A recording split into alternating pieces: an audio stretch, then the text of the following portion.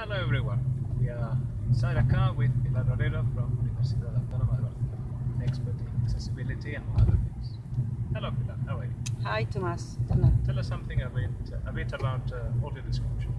Okay, audio description is an access service, and it usually it works or it is used for those who have low vision or they are blind or they have problems with watching what's happening on the screen of movies, television, or whatever.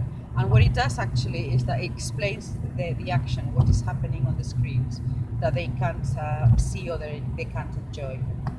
And which Spanish films have been audio described so far? Okay, there are many movies being audio described.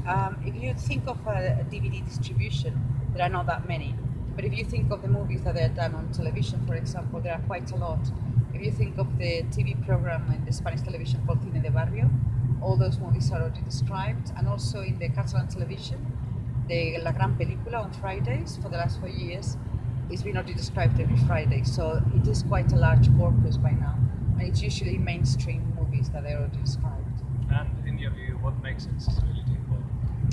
Accessibility is very important because it is a human right. It was declared in that way by the United Nations a few years back.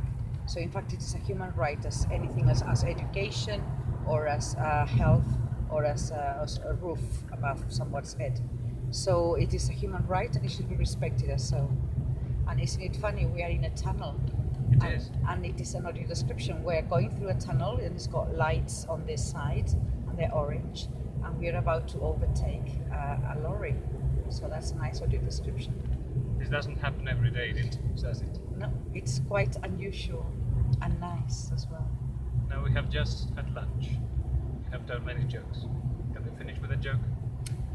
Yes, you know the joke about these two guys that they're on a plane and one is called Sirius and the other one says, this plane is going to crash, and he says, you are not serious. And he says, yes, my name is Sirius and this place is going to crash. Make sure that you laugh, even if you didn't understand it first. Okay. Pilar Orero, thank you. Bye.